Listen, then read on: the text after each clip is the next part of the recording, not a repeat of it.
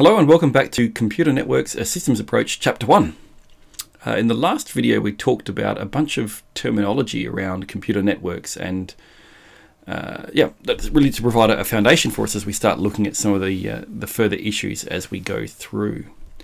And so in this video we're looking at a couple of slides around making cost-effective use of resources by sharing them. And this is actually quite important because one of the key pieces with a computer network is that, we've talked about scale already, that they can actually be tremendously large. You could have a small network which is then connected to other small networks, and those small networks then connect, form a larger network that connects to other larger networks. And so there's this whole idea of being able to recursively connect bunches of networks together in a structure to make this global scale at the highest level.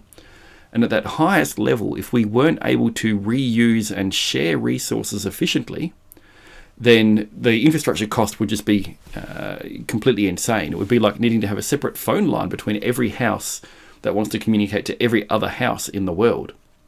And so this is nonsense. Instead, what we do is we make sure that we can have enough links between, for example, different towns, different provinces, different countries, so that those connections can be made when they're needed.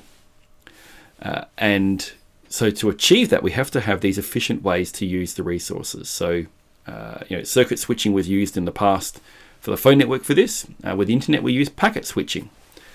And so let's have a little bit of a deeper look at that. So we have links and we have the nodes that want to communicate to each other. So for example, S1 might want to communicate to R1 and S2 might want to communicate to R2 and S3 might want to communicate to R3. And these are connected by two switches. So the first switch, switch 1, is going to have to in some way multiplex. So this is to combine the traffic coming from S1, S2 and S3 into a stream that can go down the single connection between switches 1 and 2. And then switch 2 will have to demultiplex it at the other end. It will need to pull out and go, okay, which piece of information needs to go to which of R1, R2 and R3, so that as far as they're concerned, they see the same effect as if each one had a dedicated link. And so there are lots of different ways that this can be done. So one approach is that you can do time division multiplexing. So you can say, okay, we're going to have the 3 links coming in and 3 links going out. And then the central link needs to be faster by at least 3 times if we want to allow for full capacity at all times. And we could actually just divide it in time. So a little bit like traffic lights divide the time between the 2 different flows that want to move through a single intersection, that we can say, right, okay, we're going to have a third of the time for each of these devices. So this is one way to do that. And we can then get these multiple logical links where each device, as we say, behaves as if it has an end-to-end link dedicated to itself, but over the single shared resource, which is then cheaper because you only need 1 of them instead of 3. And right, so that's one approach. Another approach is that you can use frequency division multiplexing. So again, this can happen on cabled links and it can happen on wireless links. It's perhaps a little bit more common on wireless links, where a particular link might, for example, be a 20 megahertz wide band, and we can actually say, well, we've got 20 users. We can actually divide it into 21 megahertz slices that are wide enough for each to use. And in fact, actually, we can use both of these together. So you can do time and frequency domain multiplexing so that you can actually have many pieces of communication going over at the same time in these different frequency bands and with the time slotting to go through. So this is actually often how particularly 2G and 3G cellular networks tended to do the communications. A new approach is that you can do statistical multiplexing, and so there's a number of different ways that you can do that. So you can have, the traffic can be labeled to support it going through, or for example, on some of the wireless communications links, the encoding is not done at a particular frequency or at a particular time. It's actually combined with a piece of information that uniquely identifies the channel, so that it is statistically spread over the channel, so that each of these links only adds a small amount of interference to each other and can still be reliably pulled out.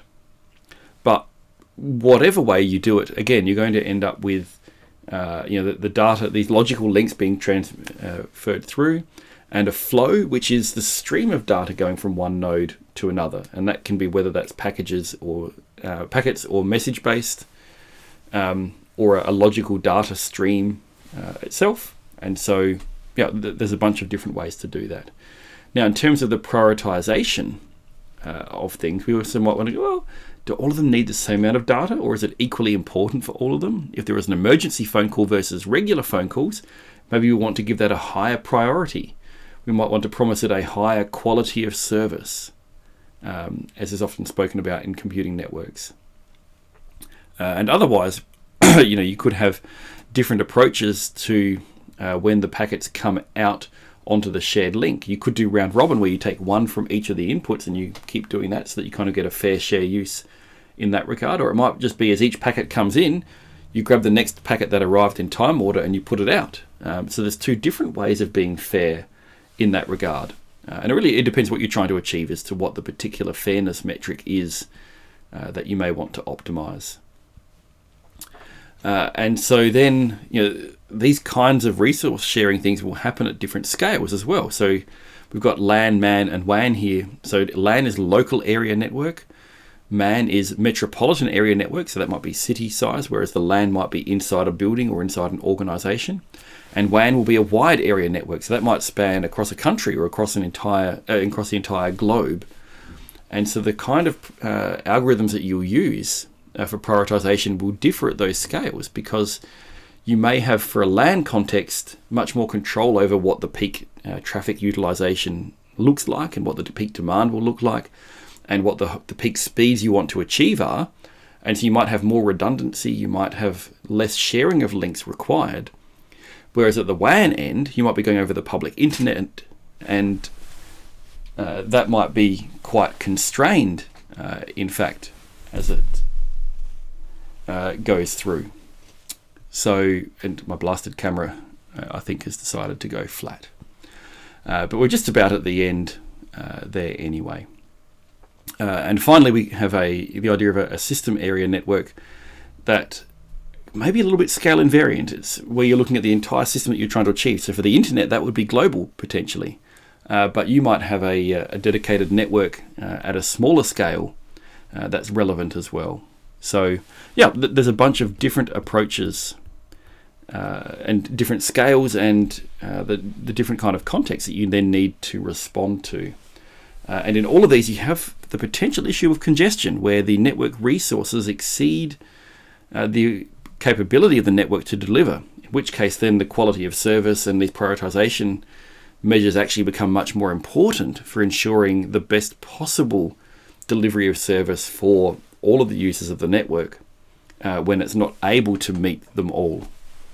And this is not unlike in society, where you might have prioritization of resources, for example, to the sick and the elderly in terms of healthcare, where that's needed, versus the younger, fitter and healthier. We go, okay, well actually they can probably wait a little longer to see a doctor rather than someone who already has some chronic health condition.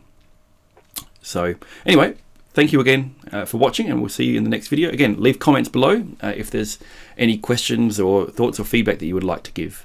Thank you.